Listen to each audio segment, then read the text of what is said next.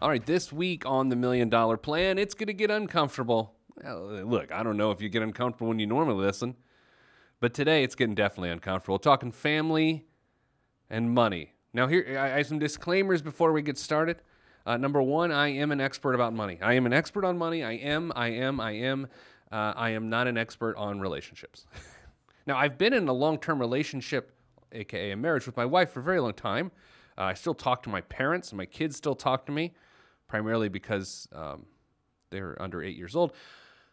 But I'm not an expert in relationships. But what I'm going to tell you is from what I have seen from a financial perspective. I'm going to tell you the good, the bad, and the ugly of what I've seen when it comes to money and family.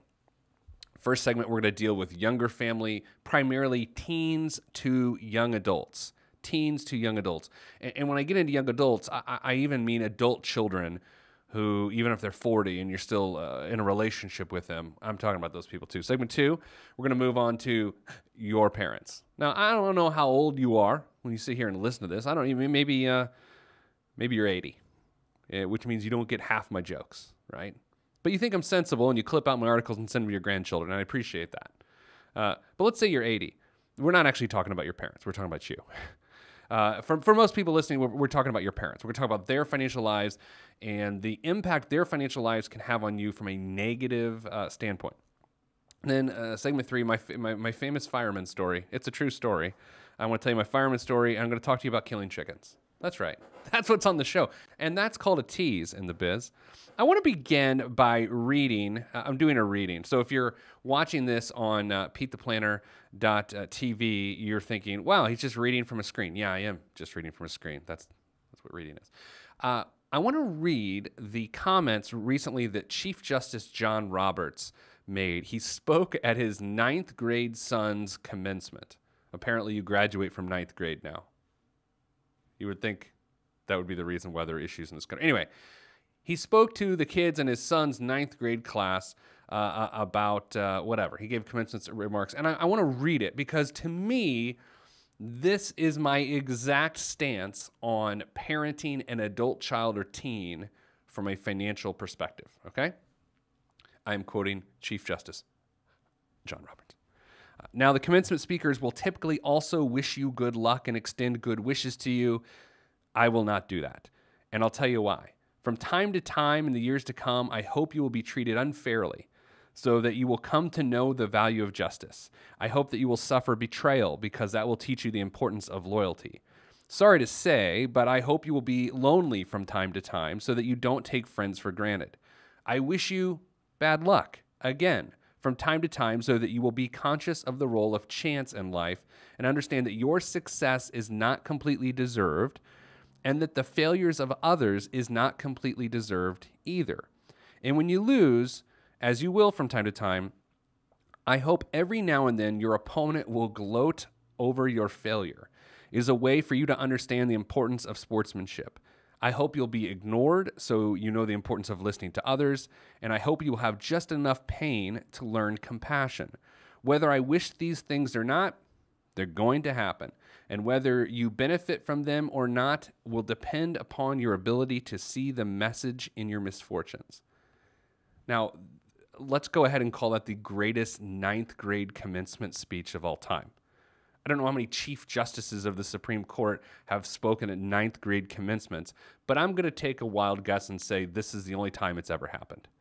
And that far and away is the greatest speech of all time at a 9th grade commencement. So that's Chief Justice John Roberts. Here's the thing. This is where, I need to disclaim. I am neither a parenting expert or a relationships expert, but I do know quite a bit about money. You have to let your kids fail financially. You have to. And when I say kids, I know you're thinking teens, but I mean also your young adults in their 20s and 30s, and sometimes I even see people assisting folks into their 40s. You need to let them fail. Here's an example. Okay, so let's go back to when your kids are 18 years old, 17 years old, and where you are in your life as a professional, as a consumer, you're at a pretty good spot.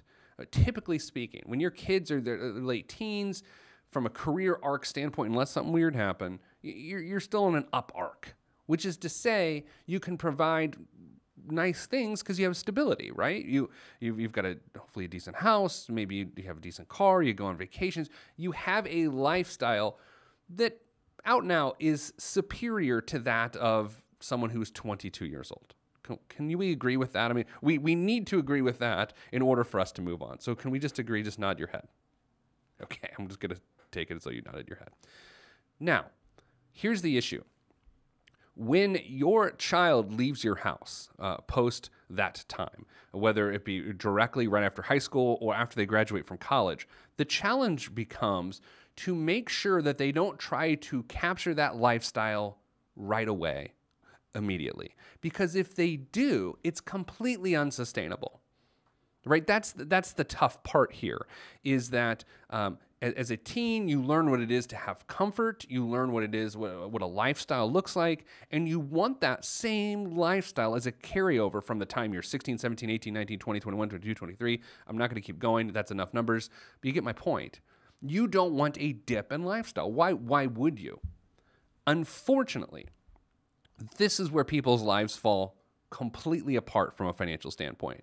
And I can say this with great confidence after 20 years in the financial business, which is crazy, by the way. You would think I would look much older. This is an issue. When your kids try to live the exact same lifestyle that they did in their teens when they're on their own, they're generally going to get in trouble. Okay? And so there's also this idea floating around. I want to get to this too. There's this idea that if you were to weigh into your kids, weigh in on with an opinion to your children on this topic, there's this idea going around that, well, you can't tell me what to do. It's my right to do what I want to do. And who's to say you're right and I'm wrong? There's a lot of that right now. There's a lot of, well, who's to say that this isn't the way it is? Well, you know what?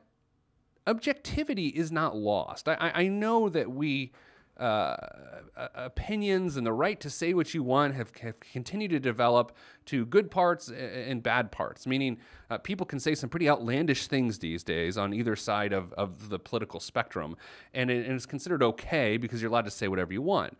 But from a financial perspective, you can't let that idea of, well, you can't tell me what to do. You really can, because we're talking about numbers, so there are finite things going on here. You can't have a 22-year-old look at their parents and say, well, I appreciate you trying to prevent me from making big mistakes, but you can't really tell me what to do. Yeah, you can, actually. Objectivity is not lost. Objectively, you need to make sure as a parent that your kid who's 22 understands the rules of money. There are three, especially when you're 22. There are three things you have to hammer into your kids' heads. And by the way, starting at 22 is not going to work. My daughter's 8. If we called her right now, which I'm not going to because she's crazy, in a good way, and I mean that with love. Someday she'll listen to this right after a therapy session. It'll be great. I've already taught her these things. And you've got to start teaching your kids. Here are the three things. I don't care how old your kids are. 3 things they have to know. Because when they hit 22, whatever number you want to use to represent their independence from you, which, by the way, don't make it older than 22, these are the 3 things. Invest early. They don't know what it means. You may not even know what it means. You may not know why. They may not know why. But trust me, invest early. If you want your kid to have stability and to be a millionaire, and if that drives you, whatever, have them invest early. Have them invest parts of their first paycheck when they're 16 and get their job. I mean, think about this. The $1,000 maybe they put away long-term in an investment when they're 16 years old, do you know how powerful that money will be when it's all said and done? It will have doubled 7 times by the time they're 60 years old, or by the time they're 68 years old. Think about that. My math's wrong. 65 years old. It will double 7 times. 1,000 will become 2,000. 2,000 will become 4,000. 4 to 8. This sounds like Jay-Z's new album.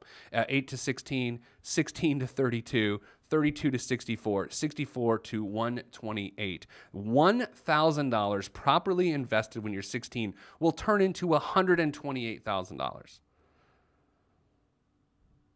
That's why you have to encourage that. Number 2. Restrained borrowing. Now, this is a tough one. This is a tough one because you may not be living a restrained borrowing lifestyle. Right? You may have gone to some internet calculator and said, how much house can I afford? What's the most you'll let me borrow? And then that's the house you live in, and that's the house you struggle in right now. And you're like, why are we struggling? It's because you don't exercise restrained borrowing. You need restrained borrowing. You just do. So you need to make sure that your child understands that borrowing will be allowed much more than it should be exercised. That you can't go and say, how much can I borrow? You can never go to a car lot and say, what can I get approved for? These are disastrous, disastrous moments in your life that you will never get back.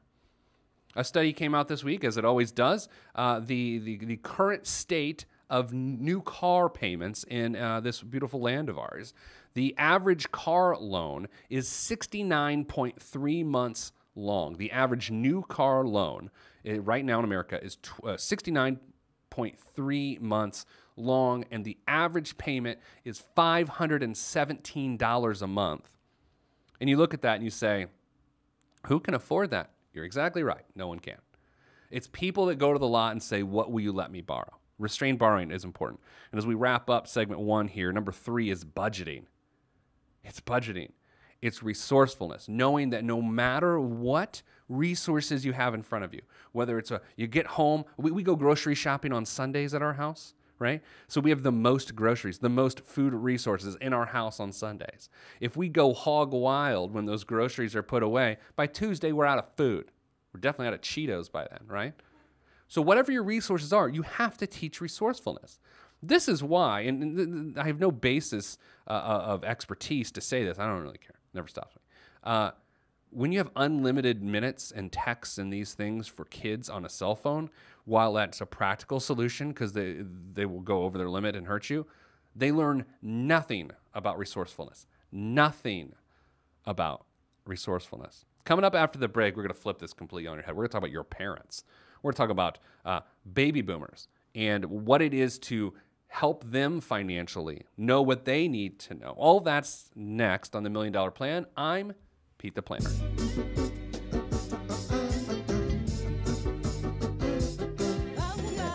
Yeah. Axe hand on the beat. Yes, sir. Glass House. Yes, sir. Mr. Kinetic, Rusty Redenbacher. Back on the $1 Million Plan with Pete the Planner, Family and Money Edition. Grab your scotch. You probably don't want to hear about the glass of 18-year Glenlivet I had this week that was delicious. Of course it is. It's 18 years, and it's one of the Glens, so it's always good. Okay, so first segment we talked about sort of helping. We really didn't. We talked about some rules for teaching your kids about money. Let me just complete the thought from the first segment. The segment was parenting adult and young adult children when it comes to their money. Let them fail. Don't co-sign stuff too much. Maybe at the very beginning. I don't know. I'm not a big fan of co-signing. I don't know why I'm apologetic about that. I'm just not. Like their parents didn't co-sign for them, did they? Okay, here's the rule.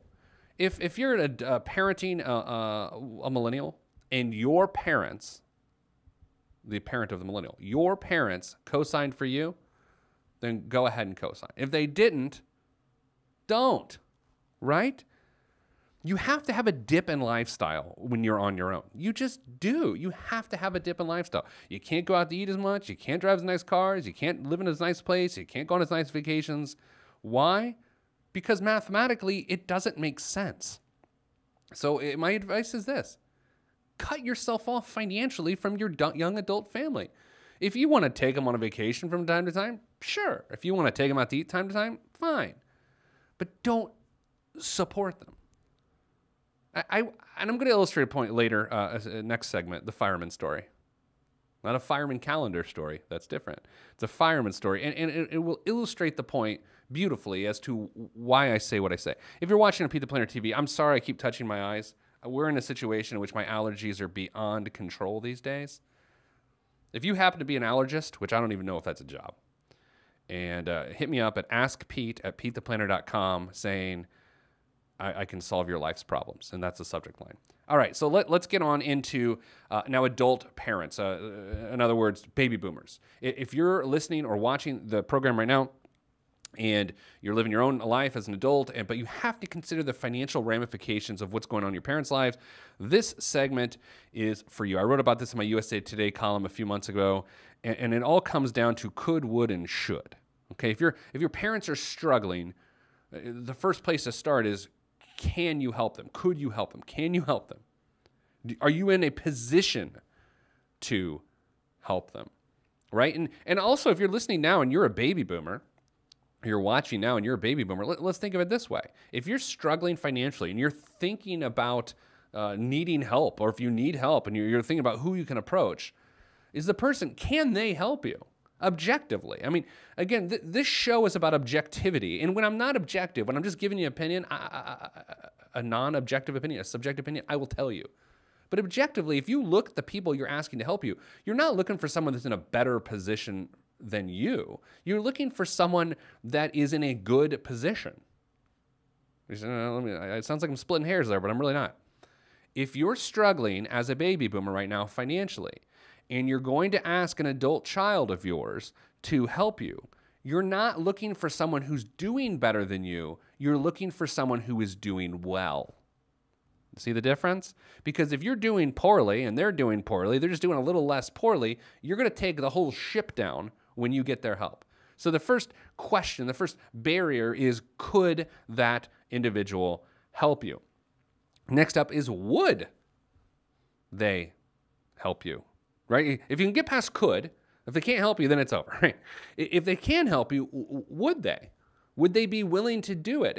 And for me, this is where a plan comes into place. I think there's a couple different ways you can financially assist an older adult family member.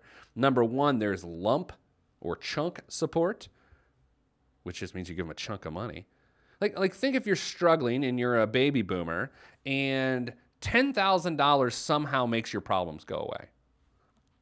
Do I need to come up with an example here for it? Let's say that you have a medical bill that's $10,000 and you can't afford the monthly payments for it. And once that medical, and it's a one-time medical issue, it's not a chronic issue that's going to come back. And we're going to talk about that here in a second. But that $1,000 or that one $10,000 payment makes the medical bill go away, and then your cash flow is stabilized and you're good to go. So that's a lump or chunk help. The second one is monthly help. We need $300 more a month. We need $200 more a month. We need whatever, right? I'm just going to give you a bunch of numbers. That's the other, whether you're on the side of the borrower or the person lending the person the money, you need to make that determination. Is this going to be a gift or a loan? Probably a gift at this point. If a baby boomer is struggling financially, unless there's a big chunk of life insurance that'll pay you back out, when you're helping them, it is a gift. It is not, well, I'm going to borrow. Let's not give the illusion that anyone's borrowing any money. If a baby boomer is struggling financially, the money they get is not a loan, right? So if you are in your 30s or 40s and you look at the life of your parents and as they prepare for retirement or they're in retirement, and you have to understand that the baby boomers are tragically unprepared for retirement. I know there's a lot going on in our world right now on a political basis, and it's hard to read any other news that isn't political news, but there is a retirement crisis. I talk about it on the show all the time. There's a retirement crisis. 10,000 baby boomers a day are retiring right now, and a vast majority of those people are completely unprepared to retire. So this topic may not be pertinent to you right now. Oh, but it will statistically likely be important to you at some point in time. It will be pertinent. Because chances are, if your parents have not retired yet, they will retire at some point in time, and statistically speaking, they won't be prepared to retire even though they're going to retire. That's what people don't understand about retirement, is that you're allowed to retire even when you shouldn't. Right? Right? It's like I can run with my shirt off at night around my neighborhood for my exercise. I shouldn't. Unless my neighbors are like, hey, I'm looking to lose a little weight and I don't want to eat as much. Can you run with your shirt off as an appetite suppressant for me? And I was like, sure, let me be the before picture for you. Take off my shirt and run. You have to understand that at some point in time that you can retire and you shouldn't retire because you're not prepared to. You can make it the first few years, things are going okay. Come 72, 73 years old, it is a buzzsaw and it'll come back and get you. And so the challenge with all of this is to understand, as the person, the younger adult, someone in their 30s or 40s, what are you willing to do? What are you going to be asked to do? What is your problem and isn't your problem? Which then gets us to the should, right? There's the could you help, would you help, and should you help? I don't want to see a family member destitute financially. If I'm in a position to help, I probably would if there is a plan in place. I don't like the idea of throwing good money after bad, and that sounds like I'm a horrendously callous person. But I think anytime you deal with trying to help an adult family member financially, the throwing good money after bad's a real thing. It's an ugly thing. It's a real thing. And which brings us to the whole reason that this is an issue for more people than it should be in 2017. And that reason is medical bills, medical expenses. The medical expenses for people from 65 to 85. So let's imagine you retire, you're 65 years old, you and your significant other, and then you're retired for that 20-year time frame, 65 to 85. Over that 20-year period right now, the average out-of-pocket medical costs are $260,000. I'm not going to let you gloss over that number because I'm going to hit it a couple more times. $260,000 out of pocket. That means from your income, from your retirement assets, over that 20-year period, $260,000 of whatever money you have available is going towards your health care. And if you retire or try to, if you try to step away from work, your primary source of income prior to 65, the medical bills are going to be worse than that because you won't have Medicare. Right? You'll be dealing with whatever health plan you have. And I see that all the time. People have their financial lives ruined by their medical bills. You know, one thing we never really talk about on this show, and I probably should do it one time. I've had this show in some capacity since I think 2009. Was that 8 years? I'm not good with numbers. I've never talked about bankruptcy. Is that right? 8 years? I've never talked about bankruptcy. Medical bankruptcy can make some sense. If you've got medical bills that stem from an incident or something that is then fixed and not going to be a chronic issue, and those medical bills are choking you so bad that you can't stay retired or retire, consider a bankruptcy for those medical bills. I'm the last person in the world who wants anybody to shirk their financial responsibilities, but let's look at the laws that exist and try to understand why they exist. What's the reason they're there for situations like this? If your retirement or your parents' retirement is a problem because of medical bills and those medical issues are solved, which is an important factor in this, consider medical bankruptcy. Talk to an attorney. I should do a show on that. I really should. Nicole, let's make a note. Let's do a show on bankruptcy, begrudgingly after 8 years. And why do I say that I want to make sure that the medical issues are solved? Because if you file for bankruptcy, the medical issues aren't solved, then the bills are just going to stack up again, and you've already played your bankruptcy card, and then you're in trouble. Worse trouble than you were at the beginning. All right, coming up after the break, I want to talk about rules for your parents. Financial rules for your parents. Yeah, that's right. And then the fireman story. All that's next on the $1 Million Plan. I'm Pete the Planner.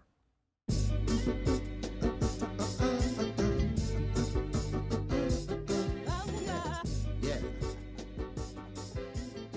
Axe hand on the beat. All right, back on the $1 Million Plan. I'm Pete the Planner. Talking uncomfortable topics today. Money and family. Yeah, I kept talking in the last couple seconds about like making objective statements. But sometimes objective statements are uncomfortable to hear, and that's why people say, well, that's not always the case. No, sometimes objective statements are just that. They're objective, and they're just ugly truths. Like, hey, if your adult parents are struggling in their 60s or 70s, maybe it doesn't make sense to help them because you're throwing good money after bad. And some people would say, well, that's rude. You should go down with the ship. You should do everything you can to help them. I don't know. Does this make me a bad person? No, it makes me an objective person. It makes me a person that says, if your parents are 60s and the 70s and you do everything you can to help them and it doesn't help them, and by the way, if you've done everything you can to help them, that means you're hurt too, the whole ship goes down. Not fun to hear. It's objective. Let me tell you a story. It's called the fireman story. True story. This happened to me. I'm not a fireman. Not a fireman. So back in the day when I had clients, which I don't have clients, don't call me. I had a client who was a fireman. He was a fire, whatever the heck. This is where my lack of manliness really comes into play. I don't know what the head of a particular firehouse is called. Is he called the chief, or is like the main person at the building who doesn't fight fires called the chief? I don't know. But anyway, there's this guy, and he's the head of the firehouse. This is in the area in which I live. And he was the head, whatever, chief. We'll call him chief. His son, after a quick career change, decides to go into the family business and fight fires. So his dad is so excited. He is so excited that his son is going to leave his higher paying job to come fight fires, and that's going to be his career. His dad's just so excited. His dad's my client. So the kid comes and works for a few months, and he goes to his dad, and he says, Dad, I love it here. It's great. It's so wonderful. I'm struggling financially. I have $6,000 in credit card debt that's choking me, and I need some help. Now, despite what you may think about fire chiefs or whatever the head of the firehouse is called, this particular guy, the reason he came to me because he was struggling and he wanted some help. Sure, he had a pension that was coming down the road, but he didn't have a lot of assets now. He didn't have a lot of things, liquid cash or money available to him. He just didn't. But he had a little bit. And so he made a withdrawal out of something he shouldn't have to pay off his son's $6,000 in credit card debt. And everything was fine. He felt good about it, although he was a little on edge. And his son was grateful. About 2 months later, his son pulls up to his shift at the firehouse in a $45,000 pickup truck. And his dad looks at him. He's like, what's going on here? And his son's like, well, thank you for helping me pay off that credit card debt because that was what was preventing me from being able to afford the monthly payment on this new truck. The monthly payment was something like $500. I don't know. Who cares what the payment was? And so the dad is enraged, right? At this point, he's like, wait a second. I sacrificed my financial stability so that you could buy this sort of big truck here? So there was some beef, right? They're sort of upset about this. As I think back to the conversations around this, it was a really tough thing. 6 months later, the fire chief, or whatever the guy who runs the house is called, has some major medical situation going on. And he goes through all the assets he has. His coverage doesn't take care of it. And he's got extra medical bills, like $10,000 in medical bills or something like that. But now he's got no money. So now here's a fireman who was at some point had some level of stability, right? Sacrificed it. The son took the sacrifice and got a new truck. Meanwhile, now that the stability's gone, it completely flips and the father is struggling. And he goes to his son and he says, I just want you to know how the rest of this played off. And his son said, well, that stinks, doesn't it? Right? Extreme story? Yes. Are there little bits of truth in the story I just told in every financial situation in which family members intertwine themselves like a shredded wheat biscuit financially? Every single time there is a bit of truth in the story I just told in your story if you're intermingling finances. So I'm going to give you a couple rules, okay? If you have a family member who is older than you, a parent, a baby boomer, who is struggling, here's your attack plan. Number one, help them reduce their monthly obligations. Okay, so think of it this way. I've said it before. Some people will not be able to retire because they have a lot of money. Instead, they'll be able to retire because they don't need a lot of money. So the way to attack a situation like this is to get expenses on a monthly recurring basis as low as possible, right? You don't ever want to support a bloated lifestyle. That's a fool's errand. Don't do it. If you look at your parents' finances and go, well, they really shouldn't have this, this, or this, don't help. You're going to go down the ship. Don't do it. Number 2, don't let them kill chickens. Here's what I mean by that. Their assets in retirement, that money is meant to create income. It's meant to lay eggs, if you will, right? And if they need more money than the eggs available, then they go and take the principal and kill chickens and take more money out of their investments than they should ever take. I don't like people taking any more than 4% of their total investment portfolio out in any given year. That's the max, 4%. What's the math on that? Okay, if someone has $100,000 to their name, they should not take out more than $4,000 that year. And you're going, well, that doesn't seem like much. Yeah, I know, because I'm using math, okay? And you're like, well, it's an emergency. Emergencies also are subjective. I think that's the tough thing is that once you're bad at identifying what an emergency is, it's only downhill from there, right? Well, this was an emergency. No, it wasn't. And now you've tapped more than 4%, you've killed a chicken, you're in trouble. So don't let your parents kill chickens. This next thing is not really a piece of advice other than just a reality.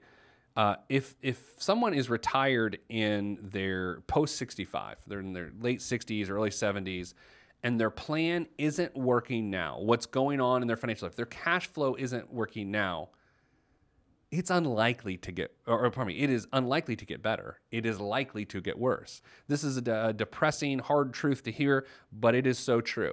If you're looking at a retiree who is struggling cash flow wise, understand it is likely to get worse for medical bill reasons, cost of living, the cost increase of utility payments. So just understand that that's what you're up against. And finally, a big part of this, especially prior to someone being 65, is help to identify the moving pieces. When they should take Social Security, should they wait until they're 70, should they wait until they're 62, or start when they're 62? And this is why they should talk to a qualified financial advisor to really help with those decisions. If your parents are struggling financially and they're thinking about taking Social Security to solve the problem, insist they sit down with a financial advisor, which I am not one, so do not call me. Coming up after the break, biggest waste of money of the week, and that's about it, because we're almost out of time. I'm Pete the Planner, and this is the $1 Million Plan.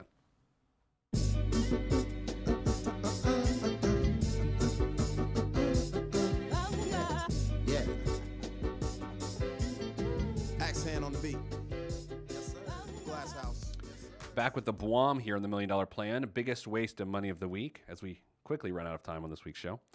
The Workhorse SureFly personal aircraft. In case you haven't noticed, the race to build a flying car is over. The race to define personal mobility has just begun. The Workhorse SureFly personal aircraft is a drone-like two-seater, perfect for urban life. 8 independent motors power 8 carbon fiber propellers, all run by a gasoline engine. There's a battery backup in case that fails, and a ballistic parachute for worst-case scenarios.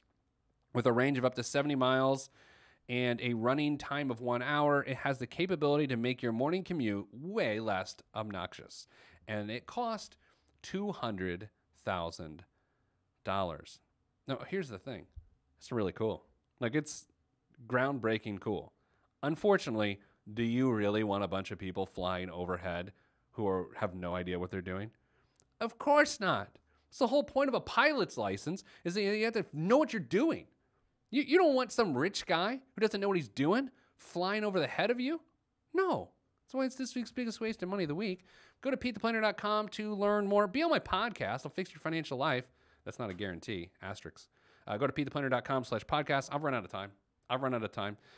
Don't throw good money after bad. Don't go down with the sinking ship. Blah, blah, blah, blah, blah. Sending you good vibes because good vibes are all that's in the budget. I'm Pete the Planner, and this is the $1 Million Plan.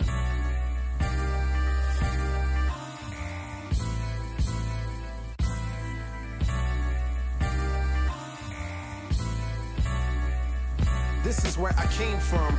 Planet Lovetron, where we drop love bombs, funk missiles, and live in soul shelters. No helter skelter, the heat don't swelter because everybody stays cool. Left many moons ago to bring the philosophies of my ancestors to another place. God picked the third rock, gave me to my earth family, and told me to create, and so I am. Pen in my hand, microphone on the stand, over vinyl I command and demand. Magnificence in an instance, I can make you dance, cry, or love. Fly as a dove, released from Everest. The fresh is fresh, and you can call me E.T. Word to John Tesh. Let me bless this harmonic presentation. It's amazing, so amazing. I'm the reason.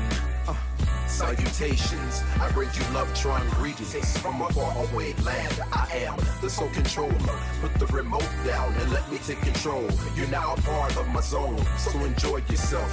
Lovetron can restore your health. I bring you greetings, salutations. How you doing? And is that how y'all say it? The tinkling of the keys is an homage to the little star. I sojourn over poetic descriptions of sound to travel to my other world. Out of this world, spaceship on my arm took me home, fueled by the ink and the megabytes and the hypertext transfer protocol, stronger than the Skynet and the Terminator. I push faders into warp speed, glide with